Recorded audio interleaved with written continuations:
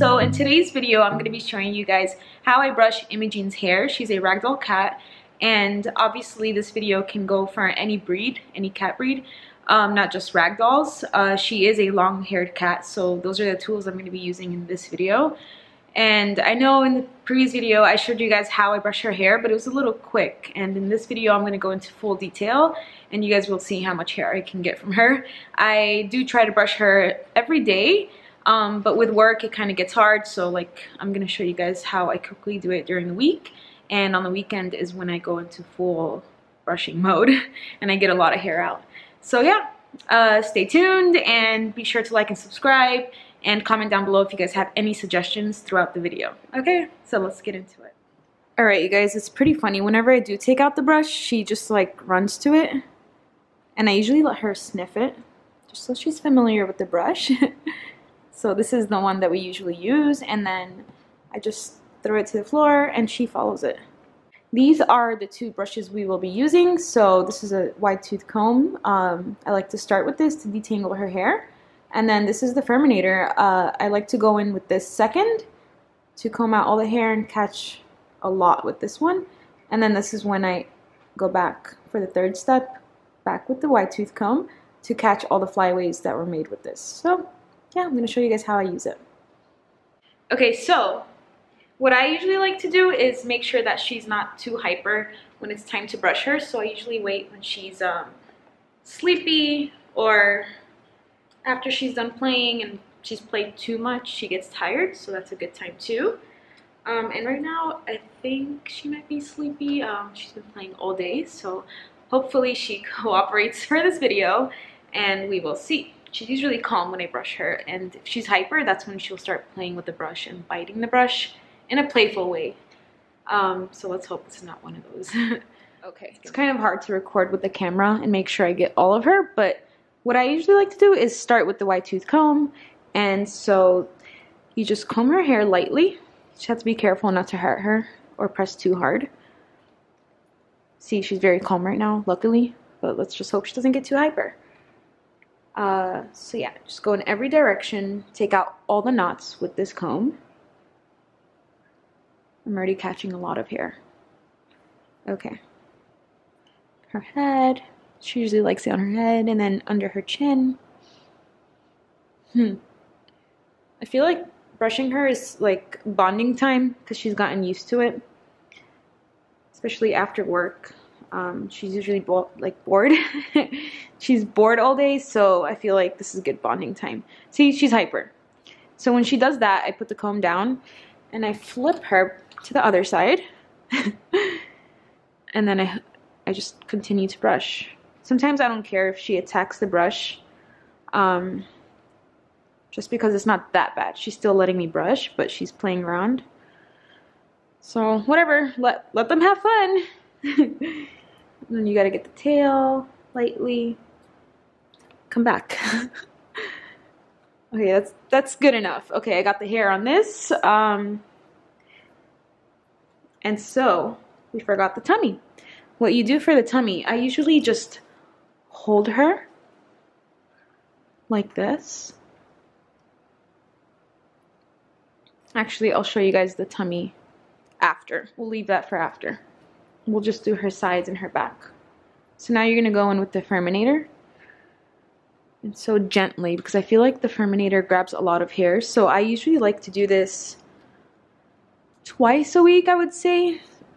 So on the weekends, I would do it once, let's say Saturday.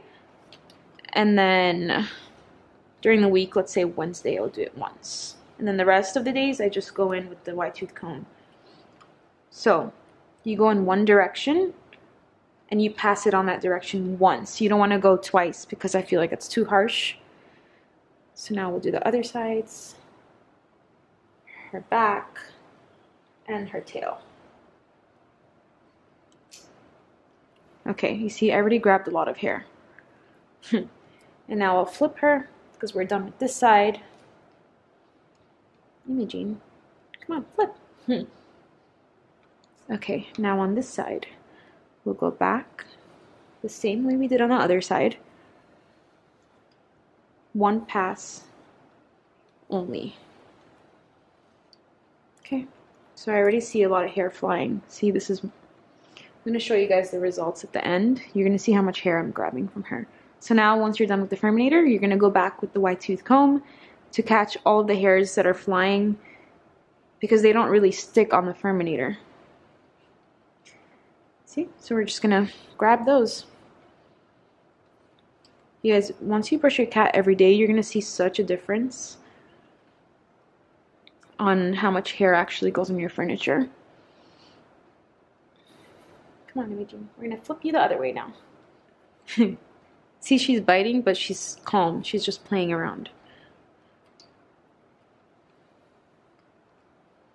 I'm going to catch all those flyaways. I'm going to show you guys after this how I do her belly, because that's the hardest part. I feel like that's when she gets really tense. It's okay. Okay, so that's it. You see how much hair I grabbed from this? These are some of the flyaways. Okay, so in general, this is all of the hair that I got from her, not including her belly. Okay, you guys, so now I'm going to show you how I get her belly. I mean, it's really hard to record this. So this is the hair that I got, not including her belly. This is a lot. And I brushed her yesterday. I mean, she just sheds a lot, but it's great when you can catch them all by brushing. Makes a huge difference. Now, she ran away. I have to go grab her so I can show you how I do her belly. BRB. Okay, we're back. And so, this is how I do her belly. I usually grab her and make sure her feet are resting on your legs. You take the wide tooth comb and you gently brush the belly, but be careful with the armpit areas because they have thin skin there. And it's like, you can tell where it is. You can tell that it's very thin and stretchy and you don't want to hurt that. So you just brush her belly lightly. Just like that. Okay. Look, that's all from the belly. And then I usually don't do the Furminator on her belly. I feel like she doesn't have as much hair as her back on her belly, and the Furminator might be too harsh. So just go in with the wide tooth comb. It should be enough. But if you want to go in with the Furminator, go ahead. I mean, it's fine. It won't hurt. So yeah, that's it. That's how I brush her hair, and I get all the hair out. And it helps. Another thing you guys should do is, after you're done combing your cat, is either use a Chom Chom roller or vacuum underneath the area that you combed her, because the Furminator makes the hair fly. So yeah, this is from her belly. I mean, it's so cute. So yeah, this is all the hair that I got from her, and it was easy. What, this took like 3, maybe 5 minutes. Yeah, it was pretty quick. And now she is brushed and she looks fluffy. Just look at that. So yeah. So I will be listing down below in the description box what are the brushes I used, as well as the links for them from Amazon. They aren't too expensive. They have them on Amazon for cheap. They're great, you guys. So the Furminator I will list down below, as well as the wide tooth comb that you guys could use. So I hope you guys found this video to be helpful, and be sure to like and subscribe and leave any suggestions on how you guys brush your ragdoll cat's hair, and if my tips and tricks worked for you guys. And so, bye! We love you guys, and stay tuned and subscribe to us for more cat videos of Imogen and I. Bye guys.